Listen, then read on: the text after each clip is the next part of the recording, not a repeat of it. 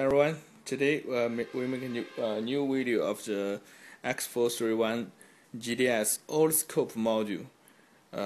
Here is the outside box, and you can see the size is almost the same as the X431 GDS box. The size is very big, And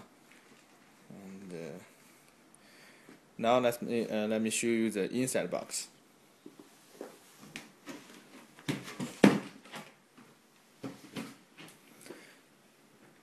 The inside box is also the plastic box. The size is more or less as the X431 GDS or X431 Master. The size. Okay, let's open it.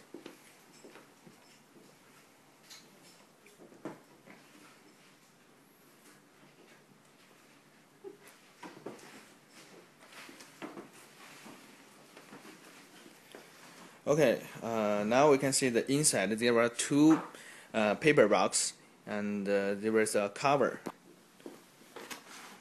What is inside the cover? Here we got a user manual and the package list, and some clips and adapters for the oscilloscope. Okay, and we open the paper box.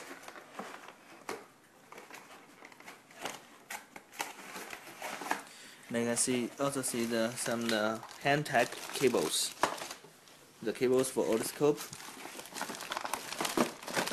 And here we got the clips, and this one is USB cable. Okay, another one.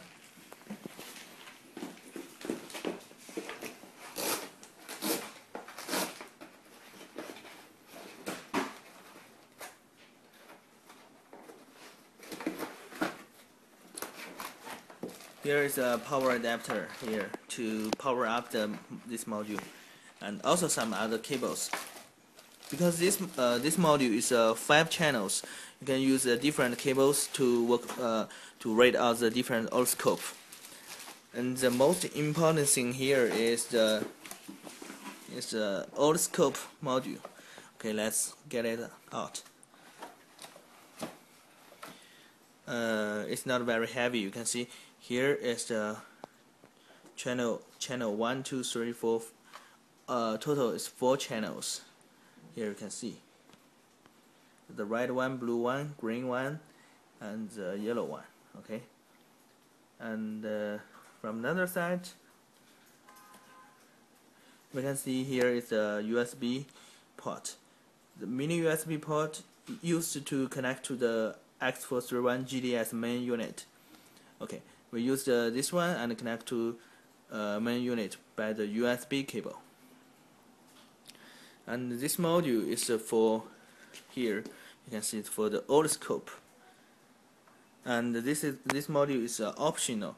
If you already purchased the X431 GDS, you can just purchase this module for separate.